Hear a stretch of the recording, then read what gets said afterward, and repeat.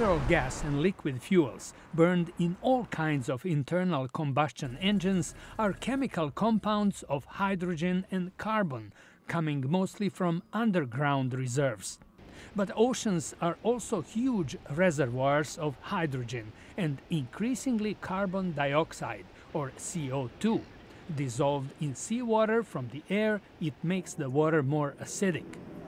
Extracting those chemicals from the ocean and converting them into a form of liquid fuel was made possible by some recent technological advances, says U.S. Navy researcher Dr. Heather Willauer. We've been actually able to show that we can recombine CO2 and hydrogen in the laboratory on a laboratory scale, into a liquid type fuel.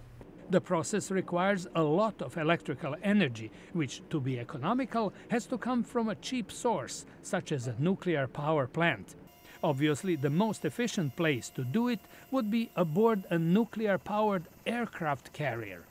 Willauer says these ships may someday manufacture their own jet fuel.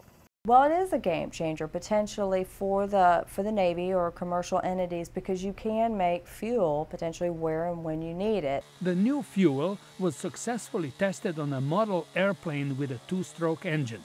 For now, making it requires twice as much power than the fuel can produce, but researchers hope to lower that ratio.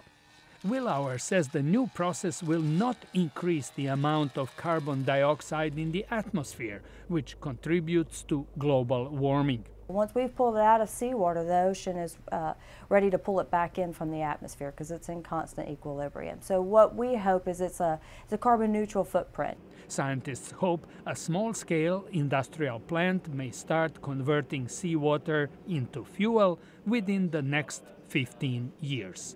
George Putic, VOA News, Washington.